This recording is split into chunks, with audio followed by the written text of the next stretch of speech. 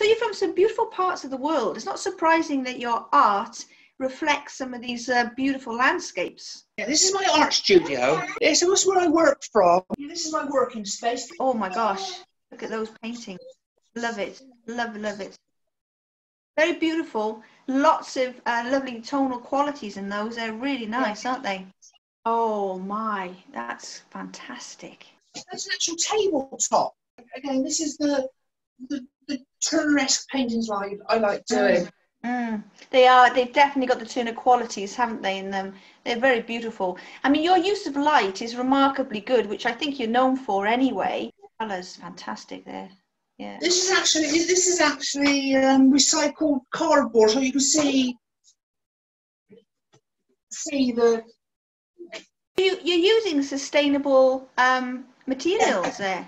That's amazing. Also, your work speaks for itself, actually, as a painting always does. It does speak and communicates feelings, emotions, subtleties, beautiful tonal works, and it captures our beautiful landscape. And certainly the ones I've seen of our traditional landscapes that you follow with, you know, we were talking about Turner and Constable, of course, and people that we all recognise. Definitely there's that element of there, and then your own spin on that. And some of the most beautifully expressed work were through people who were dyslexic. When I studied at Bath Spa, 35% of the students were dyslexic, 35%. Perhaps it's because we connect some other parts of our imagination and can express, I don't know. Obviously you were working in the plastics works or factory for a long time. You went back into art, and you went and studied and got your degree and everything else. That must have been quite a thing to do. What made you make that decision to go from, if you like, known sort of work to art and back where your passions lay? I got in 2001. My relationship broke up with my ex, Rachel, and she wanted to get a divorce, so I got a divorce, and that's when I went back into the creative industries. So a life-changing situation took you back into it. All right, I love that. So did you paint and draw as a child, or did you express your creativity when you were young? Yes, and when I was young, I used to draw, used to paint. When I went to school called High School in Street, and I can remember when I was 5 years old when I used to do demonstrations. But you as an artist then, so you've always done that, and you did demonstrations. So your family, are they artists as well, or is it just you, or how does that happen? I think when my dad was alive, he used to make a lot of models, and he would obviously these are models of Airfix models, so he used to fix those, and obviously there's the skill in gluing and painting them and things like that. That's interesting. Yeah. So he was but a serious artist, not so much, no. Okay. So you made the transition then to go and study, and obviously go on to Bath Spa, which I read about the uni, and get all of that and do your degree. Now, obviously, when you were in there, you were presumably learning new techniques and establishing your style. How would you describe your artistic style from your point of view? I mean, other people have a take on it, but how were you the artist? How would you describe it? I think it's from very modern to very to romanticize or impressionistic. I say it's romanticize, stroke modernism, or from the old school of art. Yes, yeah. Which again we were talking about, because when we see your work, which we've had the privilege of seeing some of them in your studio, they invoke you with that more natural wonder of the land, and then the different aspects of light and colours.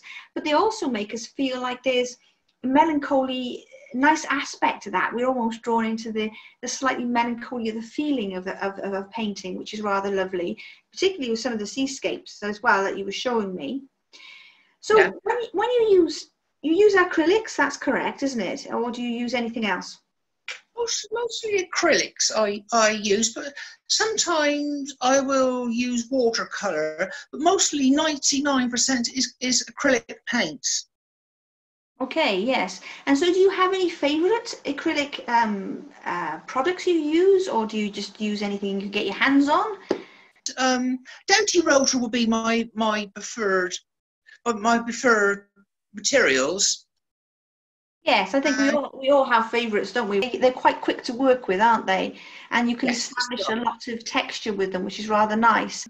I saw earlier that you were painting on, obviously, you just said recycled cards and working on wood and things of this sort of nature.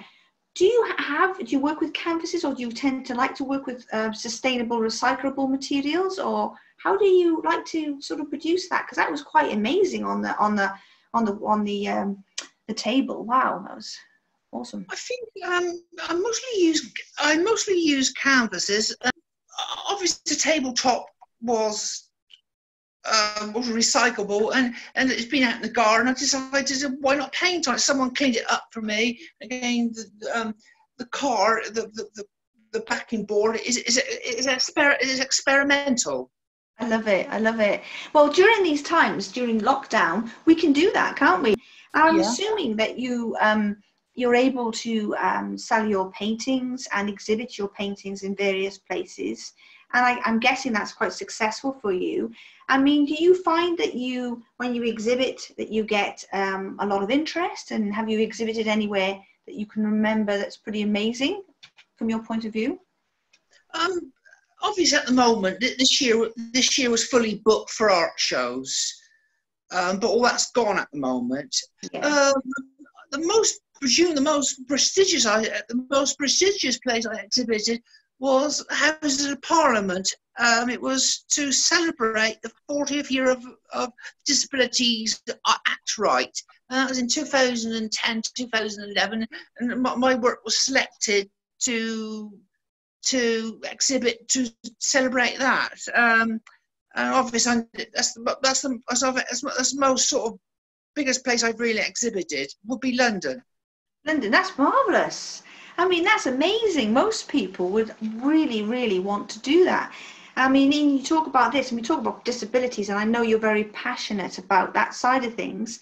Do you tend to are you able to teach other dyslexic pupils art at all, or is that something you do or you're interested in? That's before this storm broke. I was working with a lady called Sarah, and we had letter headings to go out to schools, to go out to old people homes, was to do teaching and to build, obviously try to earn a proper living from it. But at the moment, everything's been put on hold, so I'm doing all the stuff is interviews, is using social media. Yeah, of course, like everybody else. I mean, obviously, from my point of view, I find it amazing that you've carried the passion for art all the way through your work life, and then decided, that's it, I'm going to give it all I've got and go and study again and come, obviously back into the foray with your beautiful canvases, yeah? So where did you get your liking of because you use a lot of tonal greys and some of your light compositions. Did you learn that in uni, or was that something that you established for yourself? I think it was. I'm going to explain this in a story. When I first studied at Strode, we went in and we had to choose a picture and paint it. And the art teacher said to me, "You need to grid it up." I said, "I can't do that." I said, "Well, do it by hand." So I did it by hand. And everyone would come and each interview, each different student said, "Well, that's a different artist." And basically the art teacher said, "I can't teach you to paint." Simple as that. That's all there is to it.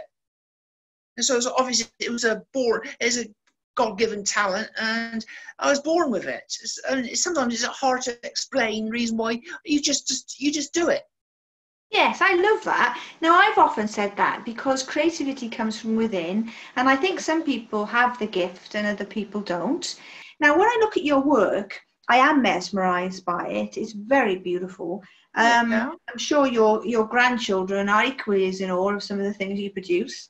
Now, Constable and Turner, whom you've been likened to as artists, incredible artists, and we're talking about 1700s, early 1800s artists whom we all know, because if we don't know them, I think we've probably been switched off, because obviously in museums and in everything else we know who they are. To be likened to those artists is quite an amazing thing, an accolade of sorts, because they're just awesome. So where did you first get that? Who first coined that you were like a Turner or if you're like a painting, or was that something you thought of? Not at all. I was on Facebook in 2011, and I was chatting to this guy in India, and he says your work's much like Turner's, and he says he called me, you're the Turner of the 21st century, and it was nothing which I did, and working up the phrase Turner of the 21st, Turner or painter of light. No, I didn't pay anybody. I didn't cajole anybody. That's lovely. That was it. Simple as that. I love that. So you're a modest man, and I like that, because people have said some lovely things about you, because I have read quite a lot about you, Mark, and those statements you said about your workmanship is so wonderful, about the lights and the composition and the use of colour, and of course, as we've just said, likening you to these people is a wonderful thing. Now, from my point of view, I mean, I was looking at what you've done and everything else, and I was thinking, wow, yeah, he's produced a lot of work. You've produced a lot of work. You also have a workspace, or you're working from, are you just working from your studio, or do you work from somebody?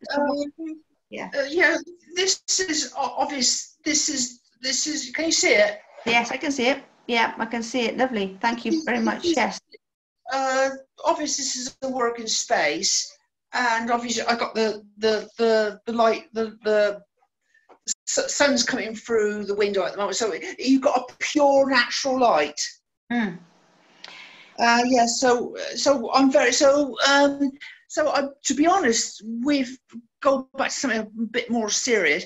I think I decided to have an art studio in January, and I hummed and heard about it. Eventually, I said, right, let's do it. So I got someone to decorate it, paint it, and thank God that I had the studio built, because right through lockdown, it's been a godsend. Absolutely. I'm very privileged to have an art studio with beautiful light too. And when people ask me, I actually say light is the key, because, whenever you're producing your work, the light source is so important. That's interesting. So tips on painting for people who want to get involved. What sort of tips do you give people when they say, hey, I want to get to become an artist? What do you say to them? The first thing is to enjoy it. It's to really enjoy the experience of art. And obviously the fundamental, the basic understanding of all art, which underlies it, is drawing.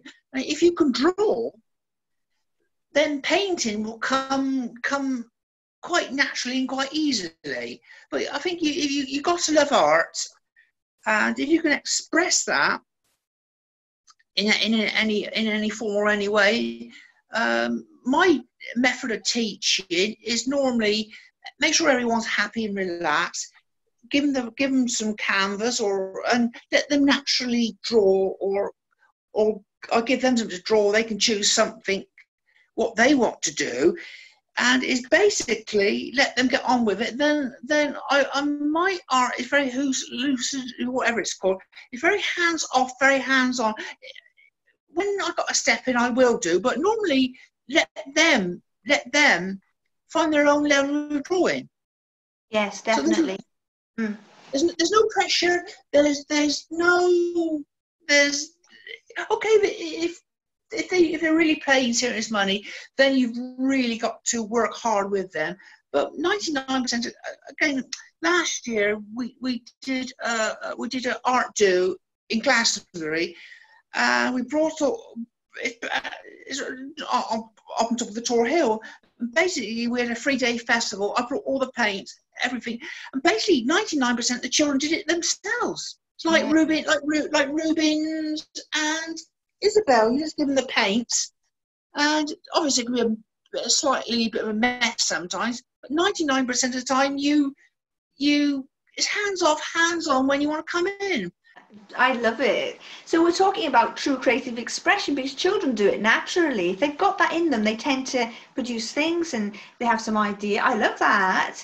I mean, I've spoken for years about natural creative expression, but a lot of people won't let people do that. They tend to want them to do exactly what they say and exactly what they've got to copy and things like that. And it's not so great, no. I had an artist friend. He was terrified of exhibiting work, but he did some art lessons, and he said, "How do you teach?" I said, "Well, hands off." He says, "They got to copy me.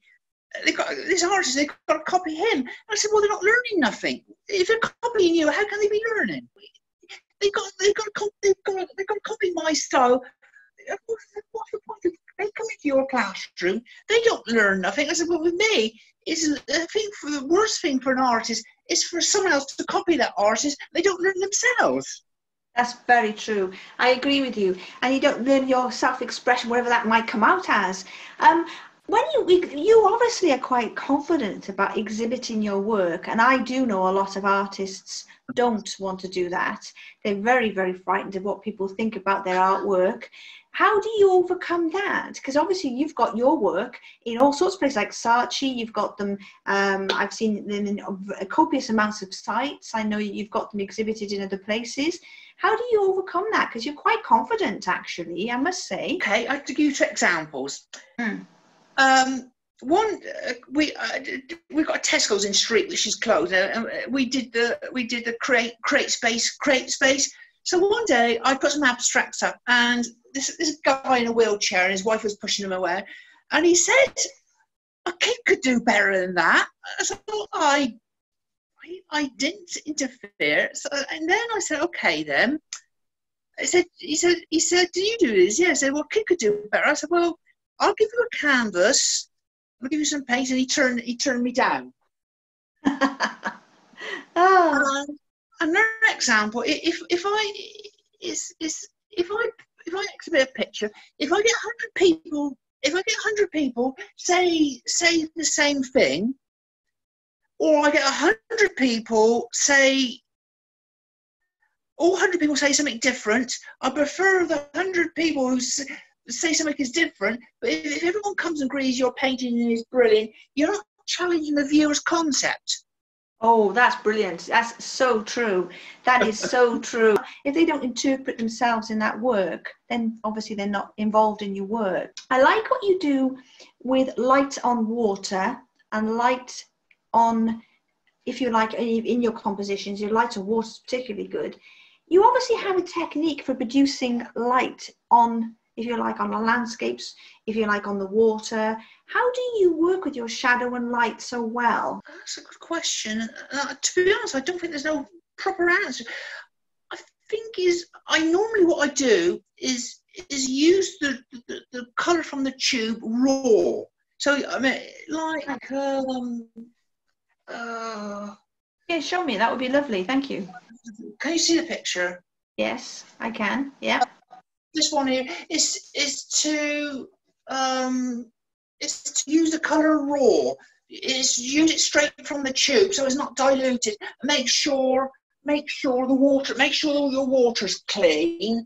But that's what I suggest is use the colour raw from the tube.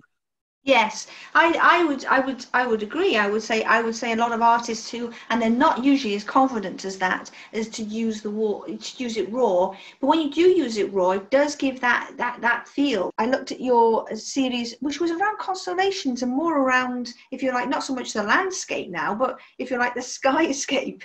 Where did you get inspired for that from? Where did that come from? Well, it's quite simple. Me and my brother Paul, we we love the weather, and when we was kids, we used to stay up all night watch Thunder and Lightning. Oh, And I was born on the south coast, and we've had a love of we've had a love of the creative universe, the creative world we live in. I get that. Yeah, I get that.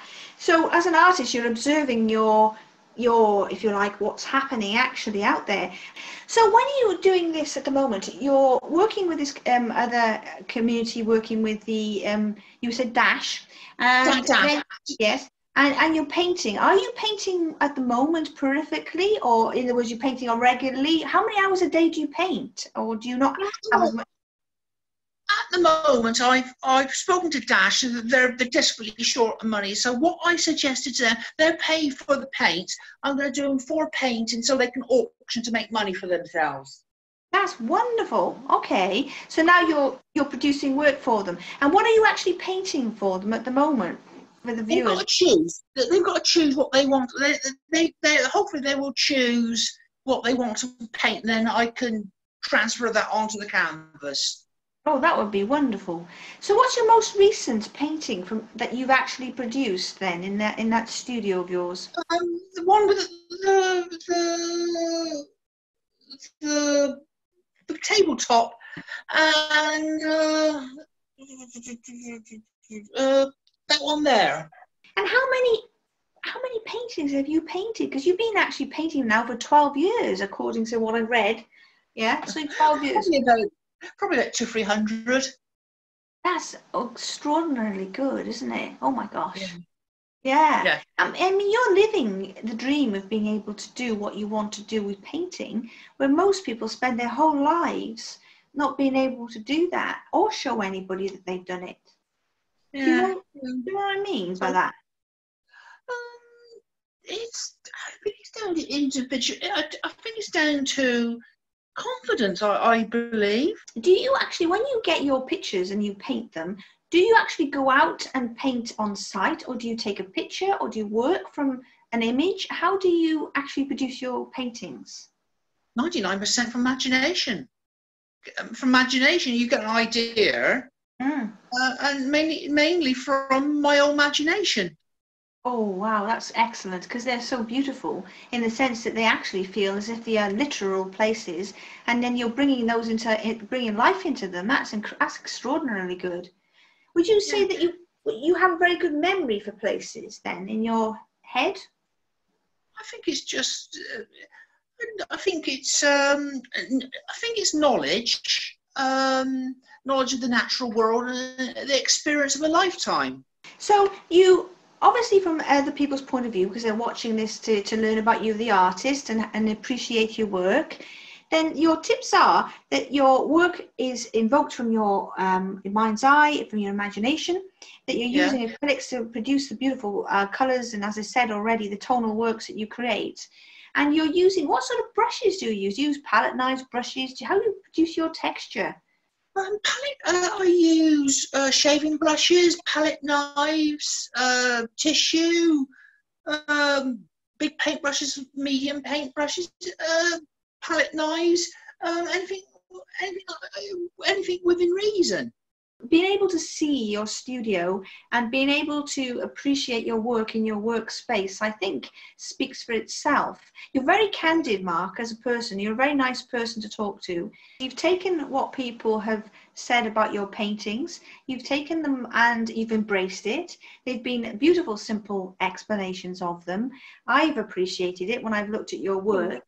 And in my interviewing you, I've seen that within you, the artist, because that's who we're talking about, is you, Mark Noble, the artist, yes? And And I like the fact that you've had the courage to go after your dream and do more with it. Please subscribe to the Simply Inspired channel for more videos on these subjects. Thank you.